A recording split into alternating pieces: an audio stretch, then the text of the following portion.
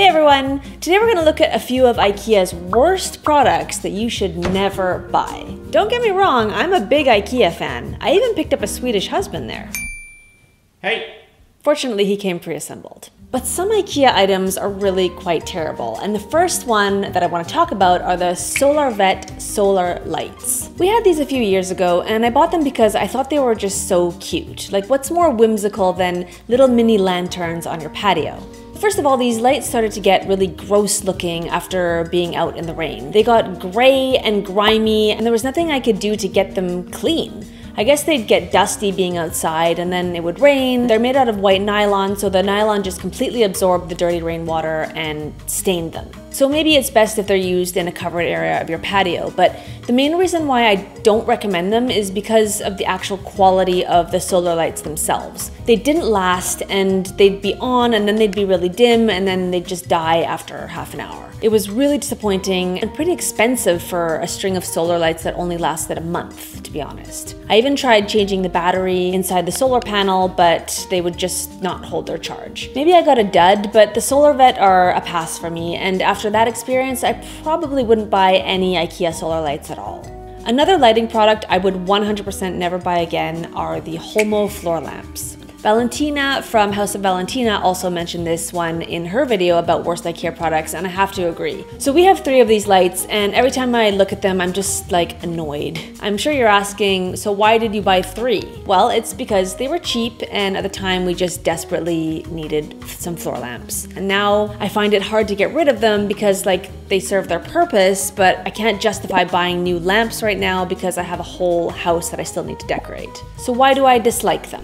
Well, besides the fact that they're extremely fragile, like they're paper, so obviously they're delicate, but my main problem with them is that I feel like their scale is too small to really be impactful in a room. In my opinion, for a floor lamp, they're just too short. Especially if you've got high ceilings, they just seem like little dwarf lamps. But anyways, none of this even matters because they've been discontinued. They seem to have been replaced with the Vickelby, which personally I think looks even worse. I just want to say that I have never been overly impressed with IKEA's lighting selection. I always walk through the lighting section secretly hoping to turn a corner and be blown away by some amazing new light, but it never happens. There are some good ones, of course, but in general, I feel like they could do better. The Lack series. When I was extremely broke and I moved into my first apartment, I went to IKEA all excited, thinking that I could make my place look like their catalog for 20 bucks. When I got there, I quickly realized that all I could afford was Lack furniture. So for a while, my entire living room consisted of a free Lik-Sela couch, a Lack TV unit, and a Lack coffee table. I seem to really like red accents in 2008. Oh, and there's another discontinued IKEA lamp. Anyways, for me at the time, that was really exciting and I thought it looked amazing. But I will say that because Lack is the cheapest or one of the cheapest furniture lines that IKEA carries, I feel like anything Lack just kind of gives off really temporary vibes. There's nothing fundamentally wrong with Lack, it's just that it's so incredibly basic.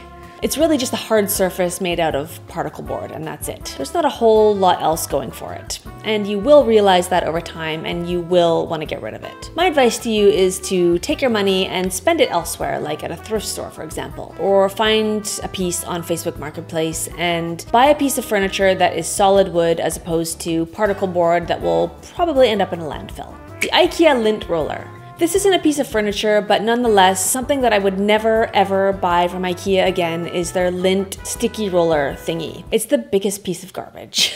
Why? Because it's not sticky enough. You have to use like 5 sheets of it to get like anything off. I fell for it and I bought it because it's only like 99 cents, but trust me, just buy a better quality one that costs $3 more. You'll only have to use 1 sheet and it'll just be less wasteful in the end. The Listerby console table. The Listerby is definitely up there with one of my most regretted IKEA purchases. I wanted to buy the lighter version, but at the time they only had the darker one. And already there I should have been just like, okay, if they don't have what I want, then I'm not buying it. But I really needed a surface in my entryway and I just wanted to solve the problem, so I bought the dark one. As soon as we assembled it, we both instantly hated the way it looked. It looked clunky and the proportions are just weird. I don't know, maybe it's because the shelves are too thick or something. I don't know how else to describe it. It's just clunky. It definitely does not have that airy Scandinavian furniture feel that I was hoping for. The other big disappointment about the table, besides the looks, is that after a while the veneer started peeling off the top edge of the table, basically where the leg connects to the top edge. Bad purchase and would not recommend. And for those of you wondering why I didn't return it, I would have loved to, but I can't return things to Ikea where I live, so I'm stuck with it. The Långfjäll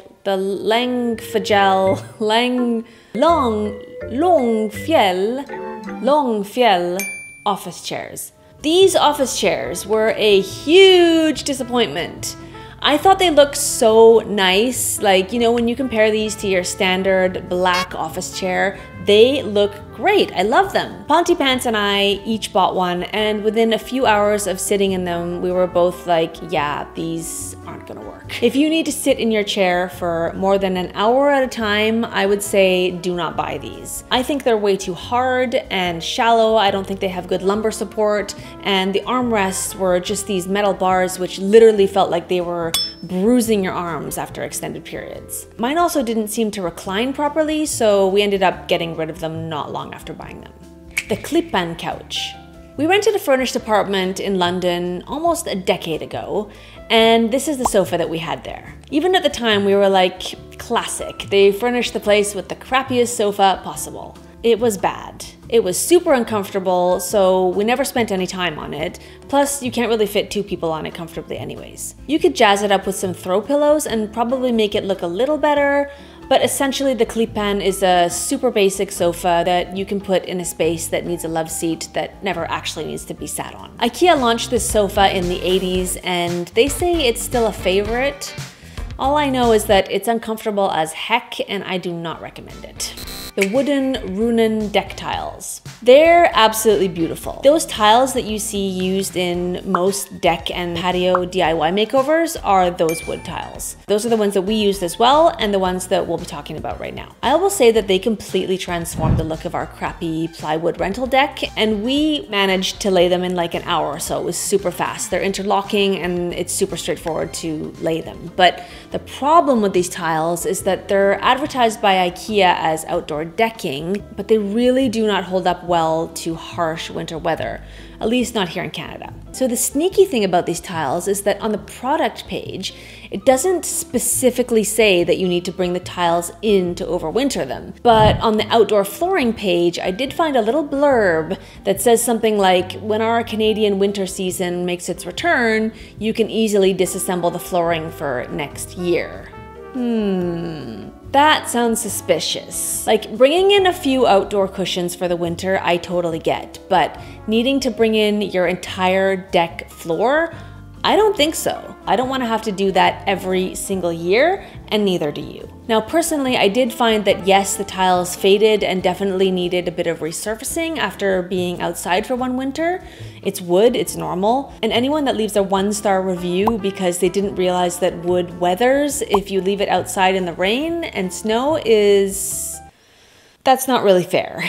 But the bigger problem that I keep seeing crop up in multiple reviews about these tiles was that several people also experienced warping and lifting, which isn't cool. And when they went to try and separate the tiles to repair them, the plastic interlocking mechanism snapped and broke because I guess it had become brittle with the freezing temperatures. So my point with these tiles is that if you live in a climate that gets harsh winters, make sure you're aware of some of the issues that people have had with them, because you don't want to be buying these thinking that they're going to last forever with no maintenance, because they won't.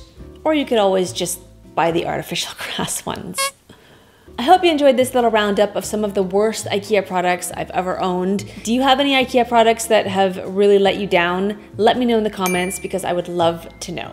Thanks for watching and see you next time. Bye!